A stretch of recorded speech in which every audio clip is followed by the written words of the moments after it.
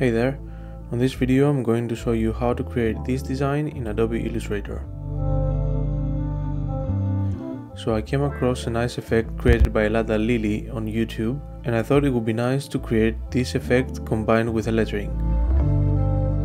First we're going to create a custom lettering on the iPad Pro using Procreate, so we can use on the design later. The brush I'm using is the solid brush and is available on the link in the description. So now we can export the lettering file and go to Illustrator. To begin, we create a new document 2000 by 1200 pixels. So first we can create a background by taking the rectangle tool and create a rectangle on the size of the canvas. Then I would like to add a radial gradient, so I will add a gradient. I will select the radial, and then I would like to change the color, so I double click on the circle here. Then I select to have RGB because I want to have colors. I can change the values here so I can create a color, but I have already saved on swatches, so I will use my colors. For the outer color I will use a dark blue, and for the inner color I will use a dark green. Now I'm going to lock the background because I will not edit it anymore. And I'm going to create this wavy effect. So first thing, I'm going to take the line tool by click and hold on the rectangle and select the line tool. I will create a line at the top from one corner to the other, and I'm going to add just 2-point wide stroke, like that. Then I select the line, I'm going to Effect, Distort and Transform, and then Transform. So I would like to create multiple lines horizontally here, so I will go to Vertical and change it to 15. Then I will go to Copies and I will add the number of copies I would like here. I will add something like 80. I click OK.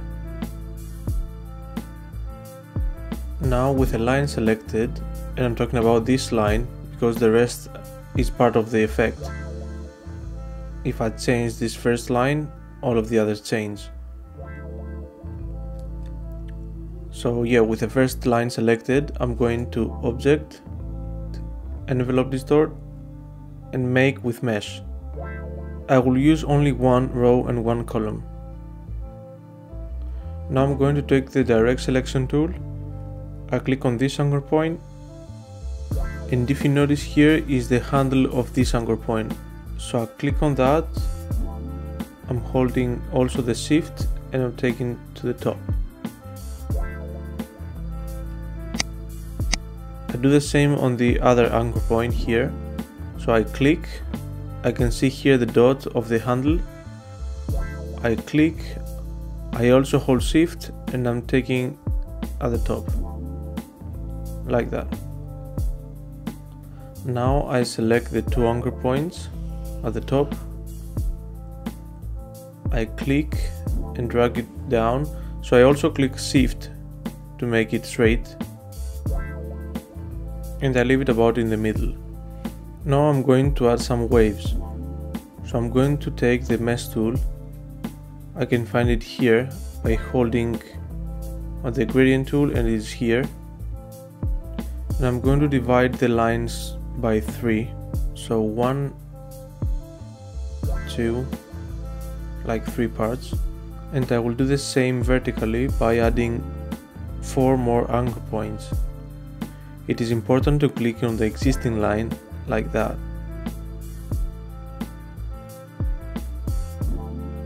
So now I'm going to take the Direct Selection tool and I will edit the anchor points.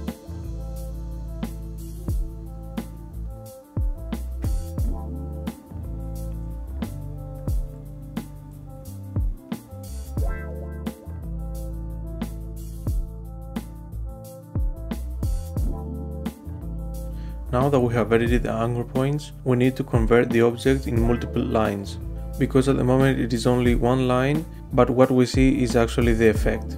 So we're taking the selection tool, we have the object selected, and we go to Object, Expand.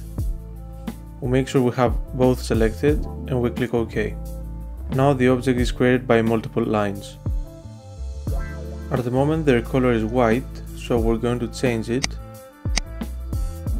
and would like to add a gradient, but we're going to edit the colors.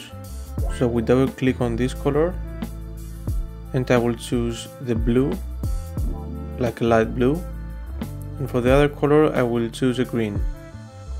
Also we select the linear gradient here and I will change the angle to 90 degrees. Now it's time to insert the custom lettering.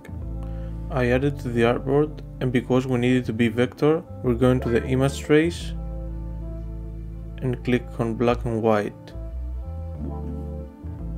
However, we don't need the white, so we're going to click on ignore white.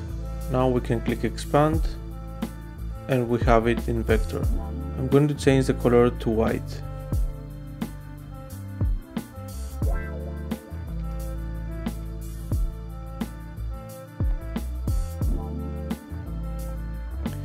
So now I would like to hide some parts of the lettering behind the waves and create some shadows. In order to do that, I will use Photoshop.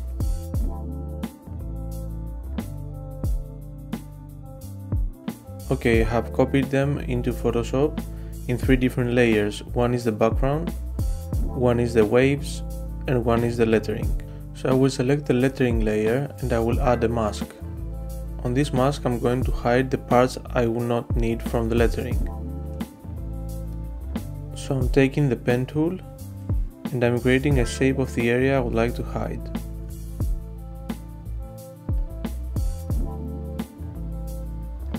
What I do is actually following the shape of the wave. Then I right click, fill path, and fill with black color. Now it's hidden. I click delete to delete the path. I will do the same on all the other letters I need to hide.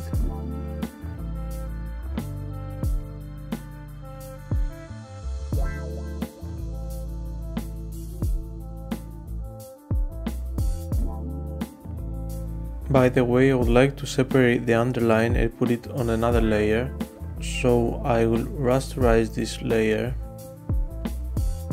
and then with the lasso tool I will select the underline, right click, layer via cut. So this is a new layer now.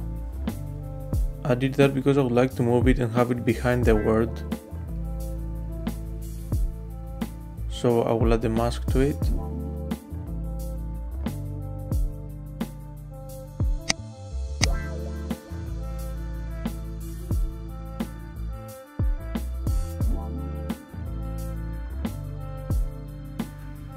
Okay, so now I would like to add some shadows. I will start with the underline, I will put it under the lettering.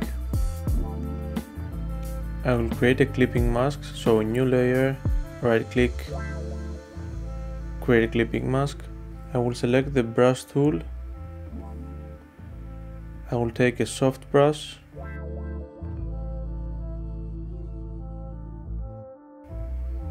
And I will take the black color. And I will draw the shadow like it is behind the waves and behind the lettering.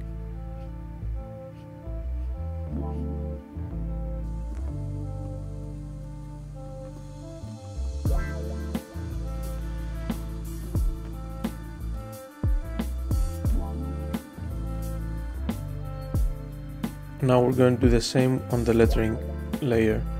So I will add a new layer that will make it a clipping mask. So actually whatever I will draw here, it will be only visible on the lettering parts.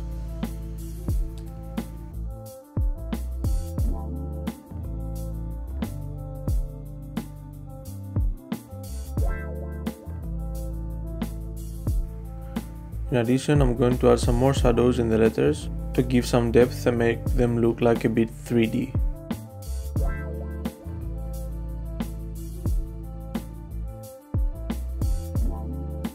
So I created the path and then I right click, and this time I make it a selection. Okay, then I'm taking the brush tool by pressing the letter B on the keyboard, and I start to draw the shadow.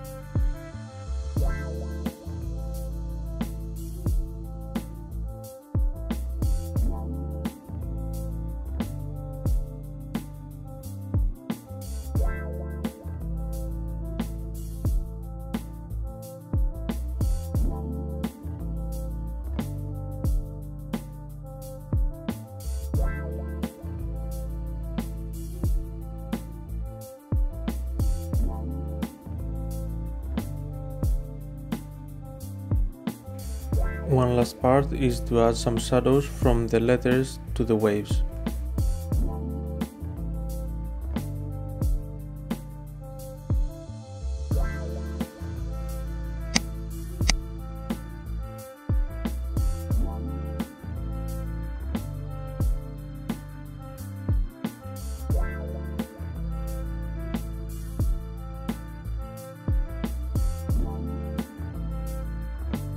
Also, we can stylize the background by adding some splashes.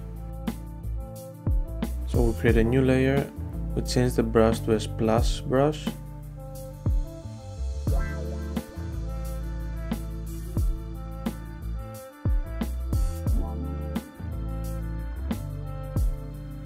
and this is how we created this effect combined with a custom lettering. I hope you enjoyed this tutorial, and if you have any questions, let me know in the comments below.